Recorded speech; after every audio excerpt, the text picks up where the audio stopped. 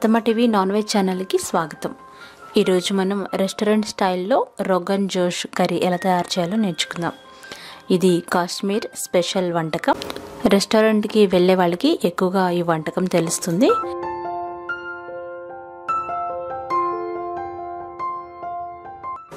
ఇది Kashmiri restaurant recipe.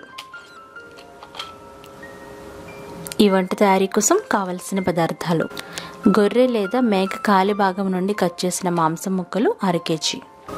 వీటిని శుభ్రంగా కడిగి పక్కన పెట్టుకోవాలి. బిర్యానీ ఆకు 1, జాపత్రి 1, లవంగాలు 5, యాలక్కాయలు 4, సోంపు 1 టీ స్పూన్, జీలకర్ర 1 టీ స్పూన్, దాల్చిన చెక్కలు 2 1 అంగుళంవి, ఇంగువ 1/4 వంతు టీ స్పూన్, నల్ల యాలక్కాయలు 2. ఈ రోగన్ జోష్ వంటకం తయారీలో ముఖ్యమైన ఇంకొక ఇంగ్రీడియంట్ ఉంది. అదేంటంటే రతన్ జోట్ అంటారు. ఇది ఒక చెట్టు బెరడు భాగం. దీనివల్ల మరింత రుచి వస్తుంది కూరకి, అలాగే మంచి రెడ్ కలర్ని కూడా ఇస్తుంది.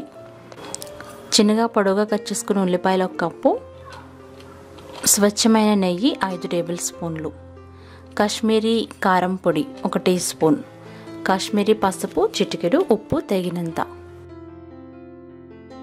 డ్రై జింజర్ పౌడర్ సొంటి అంటాం కదా, అది 1 చిటికెడు, కుంకుమ పువ్వు చిటికెడు, అల్లం పేస్ట్ 1 టేబుల్ స్పూన్, కొత్తిమీర గార్నిష్ కోసం. ఓన్లీ అల్లాన్నే వాడతారు ఈ కూరలో. ఇప్పుడు తయారీ విధానం నేర్చుకుందాం. ముందుగా స్టవ్ వెలిగించి కడాయి పెట్టి వేడి చేయాలి. అది వేడైన తర్వాత నెయ్యి వేసి లో ఫ్లేమ్లో కరిగించుకోవాలి. ఈ వంట నెయ్యితోనే చాలా టేస్టీగా ఉంటుంది. తర్వాత శుభ్రంగా కడిగి పెట్టుకున్న మాంసం ముక్కలు వేసుకుని ఫ్రై చేసుకోవాలి. దాదాపు 20 నిమిషాల పాటు ఫ్రై చేయాలి. మధ్య మధ్యలో మూత తీసి అన్ని వైపులా తిప్పుతూ బాగా వేయించుకోవాలి. ఎప్పుడైతే ఈ మాంసం పై భాగం అంతా బ్రౌన్ కలర్ వస్తుందో అంతవరకు వేయించాలి. మీడియం ఫ్లేమ్లో వేయించుకోవచ్చు.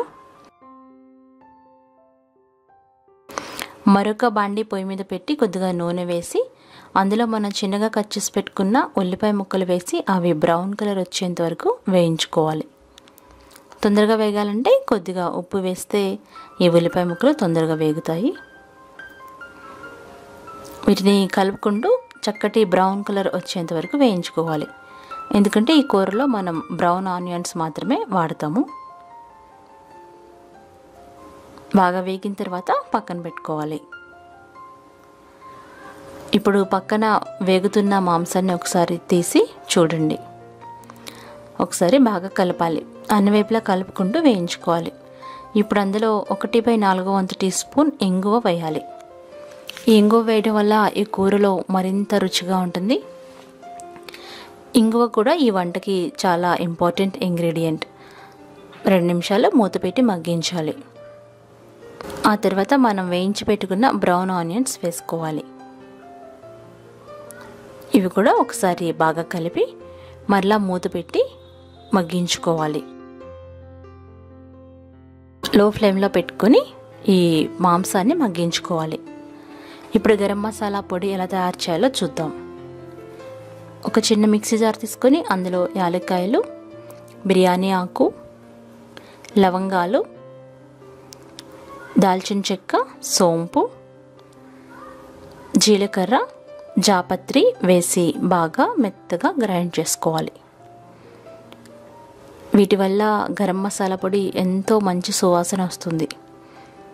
మెత్తగా గ్రైండ్ చేసుకొని ఒక గిన్నెలో తీసుకొని మూత పెట్టి కూరలో వేసే వరకు ఉంచుకోవాలి. ఎందుకంటే స్మెల్ బయటికి పోకుండా. ఇప్పుడు చూసారు కదా, మాంసం చాలా బాగా వేగి ఉంటుంది. ఇప్పుడు అందులో మనం గ్రైండ్ చేసుకున్న అల్లం పేస్ట్ వేసుకోవాలి. ఈ వంట ఎక్కువ అల్లం ఫ్లేవర్తో ఉంటుంది. అందుకని ఓన్లీ అల్లం పేస్ట్ మాత్రమే వేయాలి. వెల్లుల్లి పేస్ట్ అవసరం లేదు. మూత పెట్టి 5 నిమిషాలు మగ్గించాలి. తర్వాత కాశ్మీరీ కారం పొడి, కాశ్మీరీ పసుపు, ఉప్పు వేసుకోవాలి. కారం పొడి కలిసేలాగా ఒకసారి బాగా కలపాలి.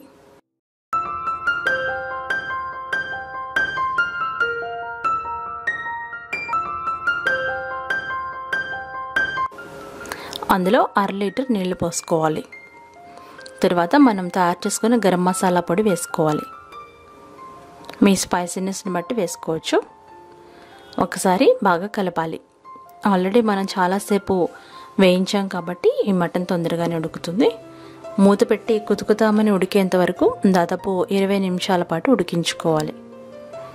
ఇప్పుడు అందులో రతన్ జోట్ అని ఒక తీసుకున్నాం కదా బెరడు, దాన్ని వేసి ఈ కూర లోపలికి గట్టిగా ప్రెస్ చేయాలి. దీనివల్ల కూర మరింత రుచిగా ఉంటుంది. కలర్ కూడా చక్కటి రెడ్ కలర్లోకి మారుతుంది. మూత పెట్టి 5-6 నిమిషాలు ఉడికించుకోవాలి. గ్రేవీ దగ్గర పడిందా అనుకున్న తర్వాత అందులో సొంటి పొడి వేసుకోవాలి, అంటే డ్రై జింజర్ పౌడర్. అలాగే సాఫ్రాన్ స్టాండ్స్, కుంకుమ పువ్వు వేసుకోవాలి.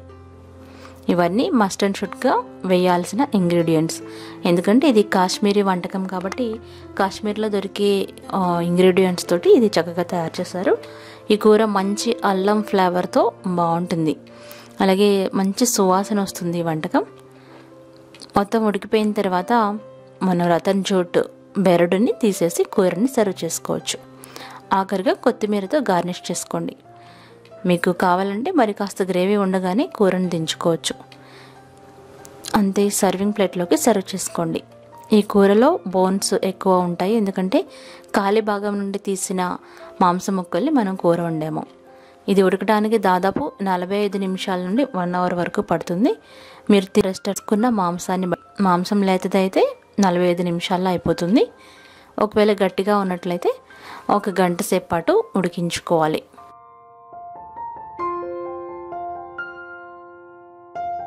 తప్పకుండా టేస్ట్ చేయాల్సిన కాశ్మీరీ రెస్టారెంట్ స్టైల్ రోగన్ జోష్ కూర ఇది.